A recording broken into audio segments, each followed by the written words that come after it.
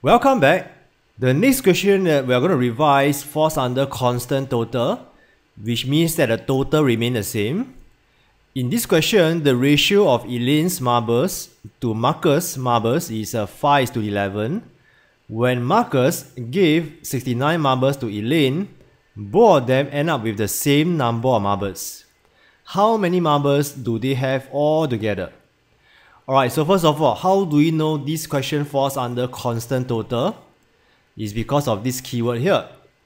Alright, when Marcus gave the marbles to Elaine, the total remains unchanged.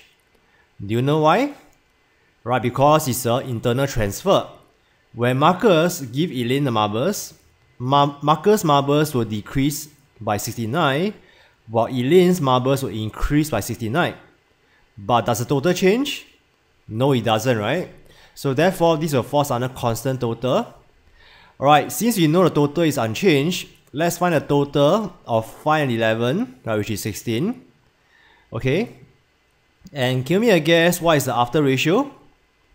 The answer is 8:8. Okay, why is that so? Alright, because the total is unchanged, which is 16. And since they end up with the same number of marbles, you need to take 16 divided by 2, which is 8. Okay, you understand? Okay, so give me a guess, what's the next step? Right, you can either take 11 minus 8 or 8 minus 5. Right, make sense?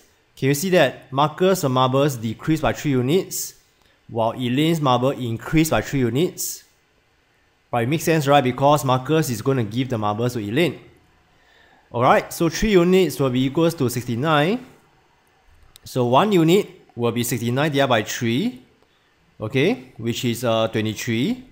Alright, so to find 16 units, right, because they want the marbles all together, you take 23 times 16, and the answer will be 368 marbles.